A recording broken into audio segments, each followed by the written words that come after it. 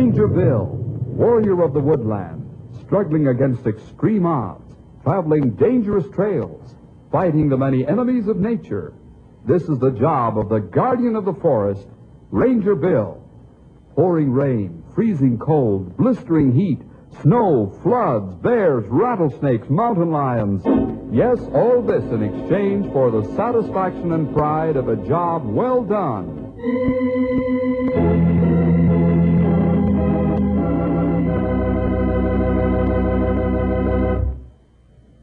Did you ever think that you'd like to be doing what someone else is doing for a living or a hobby?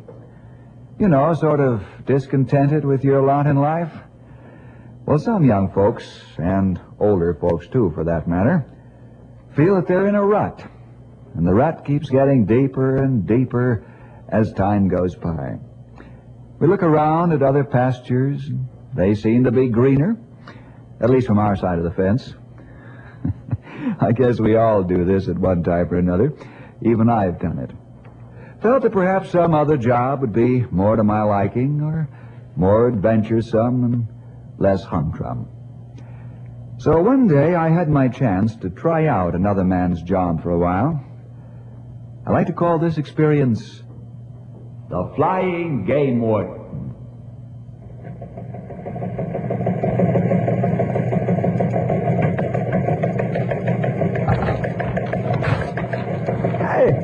Bill, here's your chance. What do you mean, pal?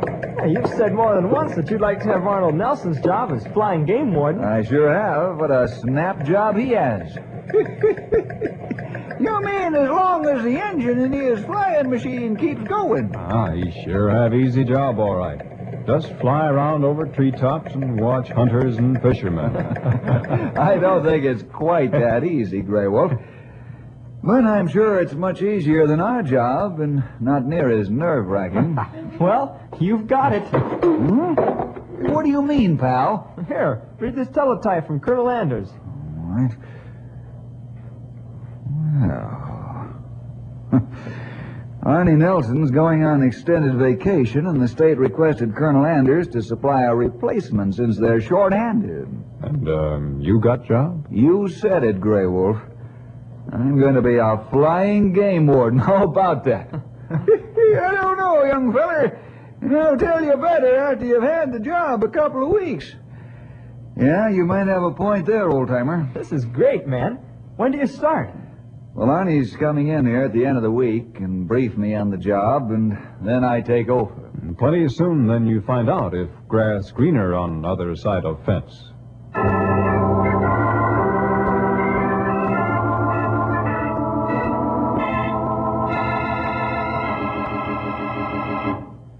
I wish I had a racket like you got, Arnie. All you have to do is run around in that there flying machine of yours all day and take it easy. Once in a while, take a peek through them binoculars of yours. Plenty soft life, all right. You guys kill me. When are you going to stop ribbing me about my easy job just because I fly now instead of going on foot or horseback? Well, it's the truth, isn't it, Arnie? Look at the size of your bay window since you fly your beat. You tell him, Bill. These newfangled inventions like airplanes will kill a man because he doesn't get enough exercise. His muscles get soft like melted butter, and then fat creeps in and chokes him to death. I guess the only way to show you how easy my job is to let you have it for a month. Then you'll find out. Yeah, I guess we will. We'll watch Bill grow a bay window. All right. Oh, yeah? If my waistline increases 1/4 of an inch in size, I chuck the plane and start walking and riding horseback. We'll see about that. My district has tripled since I got the plane, you know. Yeah, that's true, but I can appoint 3 deputy wardens, can't I? Well, sure you can, Bill. See, fellas, Bill chickened out already. He put us to work doing his job. Yeah, you fellas better watch out, or I'll deputize you right now, and you'll have to fly the plane. Then his bay window will really grow while he sits in the easy chair. Well, I'd like like to chin more with you fellas, but I've got a long drive to make before I can really get lazy. Well, Arnie, have a good vacation and a safe trip. Thanks, Bill. That goes for me, too, Sonny. Now, you have good rest. Oh, by the way, Bill, Yeah? when we discussed my job before, to familiarize you with it, I forgot to mention one thing. What's that? Keep your eyes peeled for the Bixon boys, Barry and Leo. What about them? And they do a lot of poaching, and their father, Clay, approves of it. Arnie, you mean to tell me he doesn't stop them? No, he thinks they should do it, as long as they don't get caught. Yeah, if he's a pistol-packing, rifle-shooting varmint, ain't he, Arnie? You know it.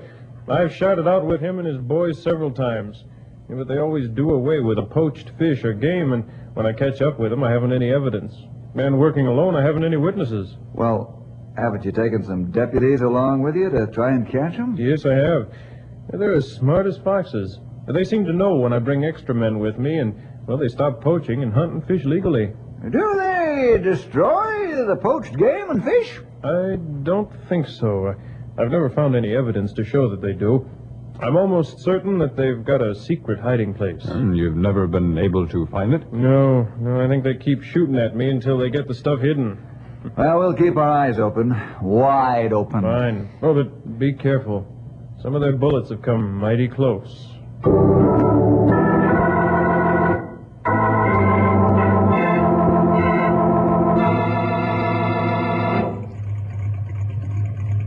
How does it feel to be the game warden, young feller?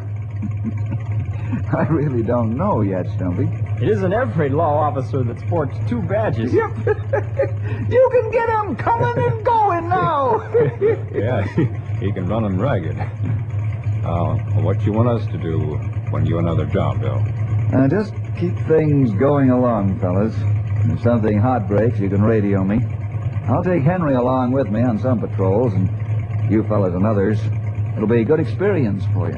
Stumpy, you're right. He's trying to break us in easy so he can sit back and let us do work. Yep, that's the way it looks, all right.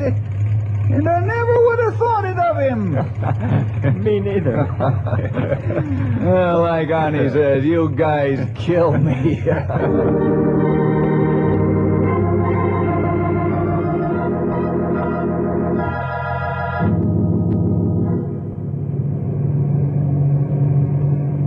There's the Blue River. Right. That's the eastern boundary of Arnie's district. Now we'll fly north into the lake country. It's a good thing this is an amphibious plane. There isn't much land that can be used for landing. At least around here there isn't. Mm-hmm. Now as we fly over the lakes and along the rivers and streams, search them with your binoculars for fishermen or hunters along the shoreline. Okay. We'll circle the shoreline of each lake, flying low. Here comes the first one. Hey, look at the water over there. 2 men overboard. Yeah, I see them.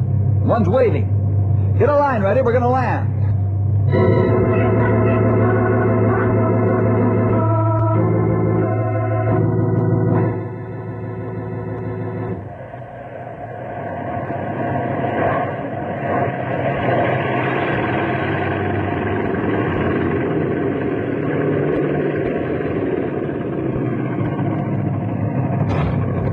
Throw on the line. Right.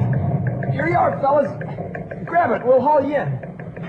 Pull us both to the pontoon. I'll hold on to it while you get my friend aboard. The outboard motor hit him in the head. Okay. I'll get a good hold on the line. Yeah, I got it. Pull him slowly, pal, so he doesn't lose his grip on the other fella. Okay. Can you keep pulling him by yourself? Sure. I've got myself braced. Good. I'll crawl out on the pontoon and give him a hand. I've got a good hold on your friend now. Thanks, Ranger. He's still half out. I was afraid I'd lose him. You get into the plane. Hold on to the rope, and Henry will give you a lift. What about Al? Shouldn't he go first? No. You get into the plane first. Then you can help Henry pull in your friend. Oh, good. Here comes the line. I got it. I'll tie it under his arms. You fellas pull him in. I'll keep his head above water. Okay. I'm in now. I'll help lift him up into the plane. Okay. Say when.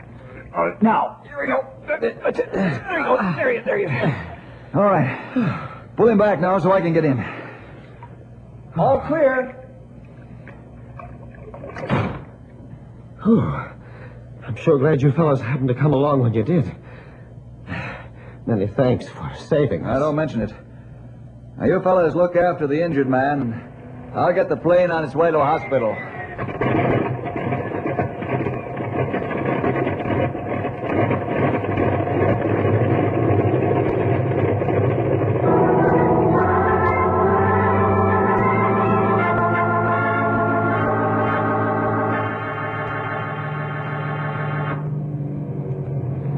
Wonder what will happen today for excitement. I don't know, Grey Wolf.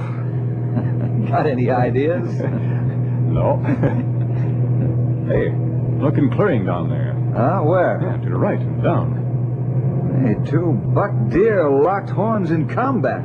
One is dead, and other die if we not free him. Break open the emergency box and get a saw. I'll land the plane on the edge of the clearing. We'll see if we can set the victor free.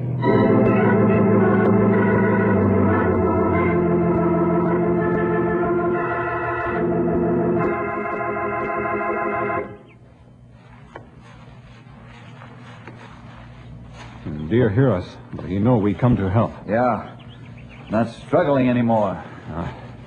We have to saw horns off dead buck, or live one not get free. I'll say we will. The 2 of them are really locked together. They must have charged head on with all they had. Well, let's get busy with the saw. I'll hold the live buck's head steady while you saw. That's plenty good idea. There. Okay, start sawing. Easy, boy. Easy. Easy, boy. There, one side free. And now I get other side. Good.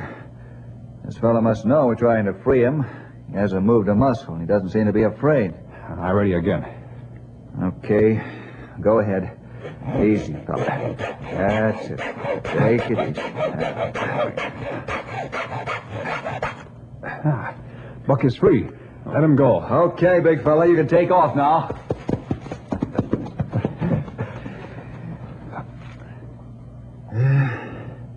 Sort of makes a fella feel good after he's freed a majestic animal like that, huh? That right. I'm going to show that sometime winner of battle pays bigger price as loser. That's right. In the case of animals, it's the law of nature that a younger buck eater. If the younger animal wins, he's the new king. But in the case of man, God gave us common sense to know that we won't necessarily be the victor, even though we might win the fight. Well, let's get back to the plane and continue our patrol.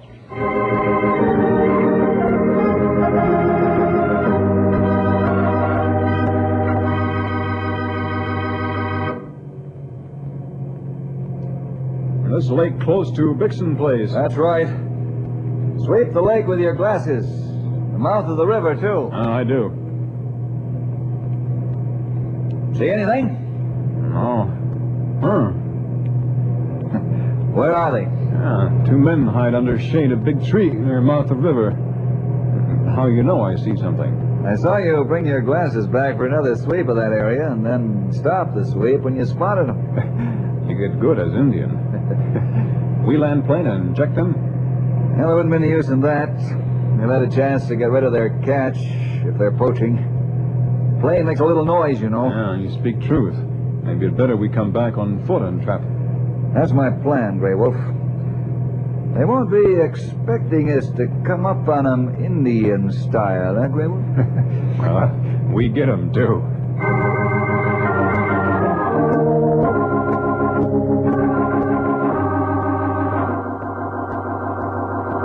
What's your plan, Bill? Yeah, let's hear it, sonny. My ears are waiting. Grey Wolf and I are going in on horseback until we get close to Bixon's place. Then we're going to proceed on foot.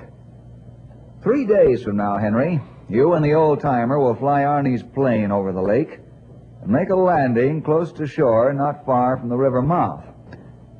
Now, make a big production out of it. So you'll keep their attention. Put the rubber raft in the water and paddle to shore. I don't particularly care what you do or how you do it, but keep their attention. They'll go back up the river when they hear the plane and see us land, won't they, young feller? I hope so. And that's right where Grey Wolf and I'll be waiting for them and catch them red-handed. It sounds great. But you fellows will have the tough job of getting into their country without being seen. I imagine they're pretty sharp in the forest. You imagine right, pal. But you forget one thing. Yes? Grey Wolf's trained all of us in the ways of the Indians. They'll have to get up pretty early in the morning to outsmart him.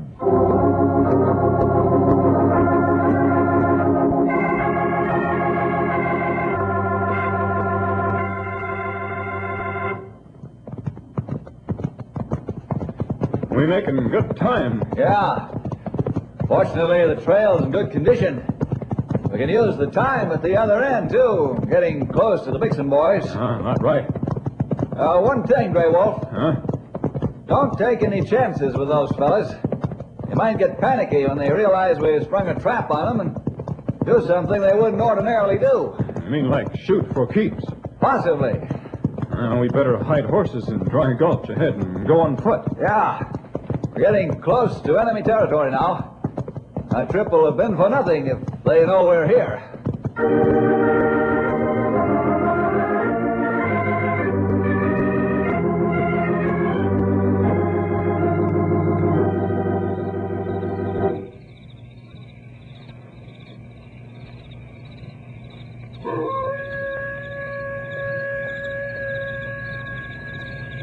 We're close to lake and river now. Yeah, we better camp here for the night. We'll have to eat cold food. Maybe not.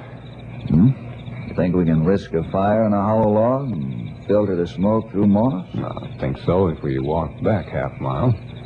We're not pleased about cold supper. Okay. Let's go back and find the hollow log.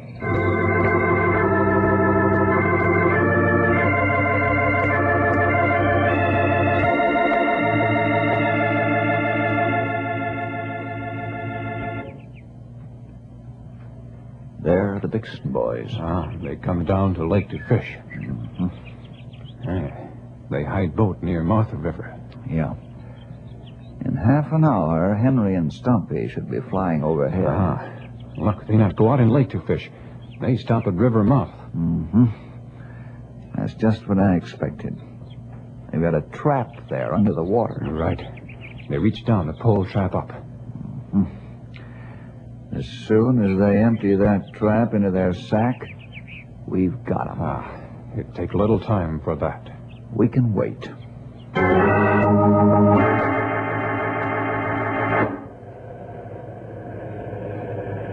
Let's move into position while they're watching the plane. They come back along trail plenty soon now. That's what I'm expecting. Let's go, Grey Wolf.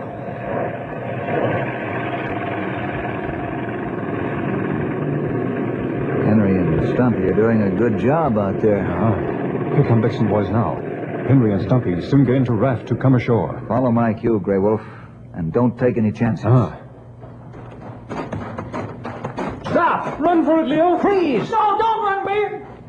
Okay, Ranger. Put your hands up against that tree and spread your feet out and don't move. I'll check and see if they have guns. Okay. You got him? What's it look like, Sonny? He's got them stretching around that tree like a scarecrow. I got all weapons. All right. Take your hands down and pick up your bag of fish. Boy, your idea sure worked nicely, Bill. Thanks, pal. You and Stumpy did your job well. You Rangers sure got us trapped. Worse than a grizzly and 100-pound steel jaw. Sure. They got that Indian Ranger with them. We can't outsmart no fellow like that. Let's get moving to your cabin and don't try any monkey shines. You lads better mind what Bill says. You're in real trouble, and he's nobody to fool around with.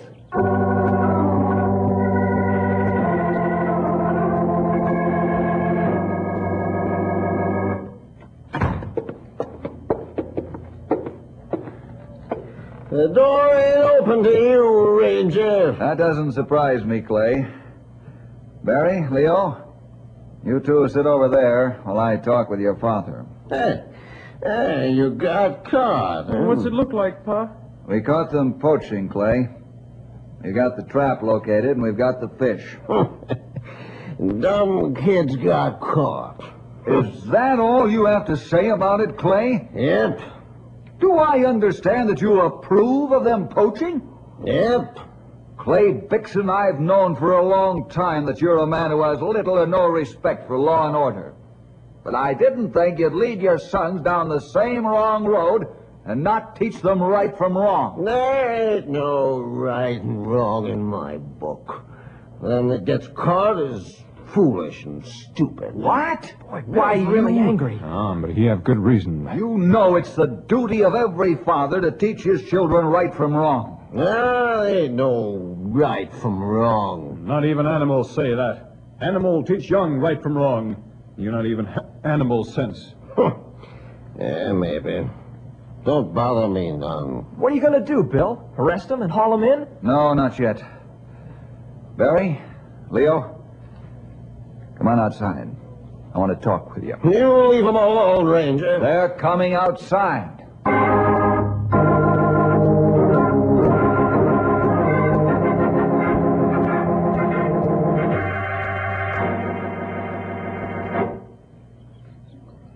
What do you want with us? Yeah, you can't talk us out of nothing.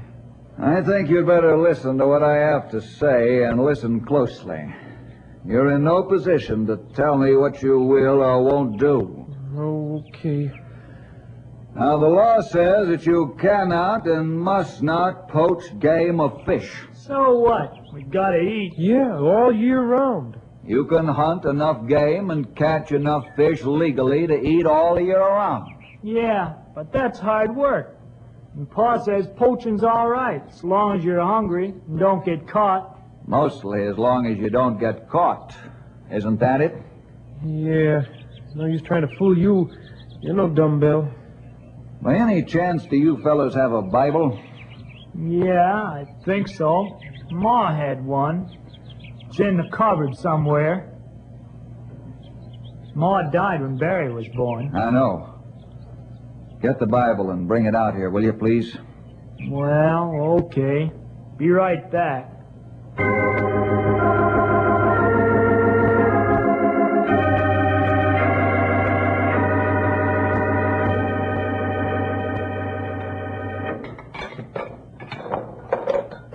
What you looking for, Leo? Ma's Bible, Pa. Bible. Yep, that's right, Pa. Here it is. Pretty dusty. Don't you listen to that Ranger. He'll turn you again me, do you hear? Don't worry. I won't. Well, you better not, young'un, or I'll whop the living daylights out of you.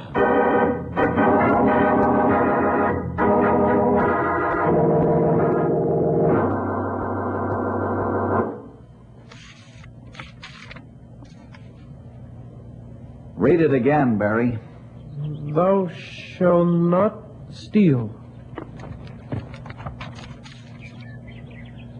Now read this again, Leo. Man shall earn his bread by the sweat of his brow. Okay. I'll read to you out of the book of Romans, where the Apostle Paul tells us that we should be honorable citizens and obey the laws of our government. By poaching, you've broken the laws of God and of your country, also the laws of nature. Well, how do you reckon that? You aren't giving the game and fish a sporting chance. You're not good sportsmen by using traps and illegal snares. You've broken God's law, which is the most important. Thou shalt not steal means you're not to steal anything, not even your living, nor game and fish, which you're doing by poaching. I could arrest you and take you to jail, and the judge would sentence you possibly to the state prison, and most assuredly fine you. The second offense would go harder on you. I'm trying to prevent that, because you'd always be in prison, because you've never been taught the difference between right and wrong. But you're turning us against Pa. Yeah, that's right. We don't hold to that nohow. I can understand how you feel, but this is your decision to make. Now, you're almost grown men, and you'll have to think for yourselves. I hate to say this about any son's father, but your father is wrong and has been all these years. I'm going to walk back into the cabin now. I'll wait for you to come in and give me your decision in front of your father. You're gonna leave us out here all alone? Yes. Why not? You now know the difference between right and wrong, as far as poaching goes. And you know what the penalty is. I'm giving you a chance. What you do now will be your own decision.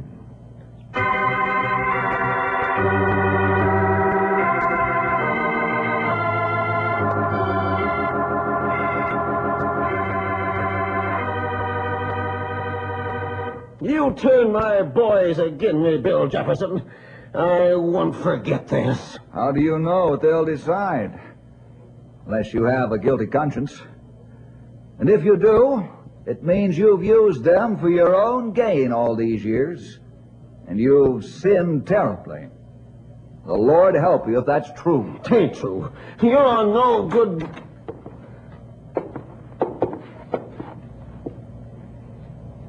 Well, say something. Don't stand there glaring like a grizzly. Pa, you taught us wrong all these years. Tain't so. He put you up to this. That's the only lie I've been told, Pa. We figured that if Ma had this Bible all along, you must have heard some from it. That means you knowed all these years you was teaching us wrong. Ma'd be right ashamed, Pa, and so are we. Mr. Jefferson, we made our decision to follow God's laws and every other law. There ain't gonna be no more poaching. I'm glad to hear that, fellas. You taught us right. And now we're going to read this Bible like Ma did. All of us are going to read it from cover to cover. Me, Leo, and Pa.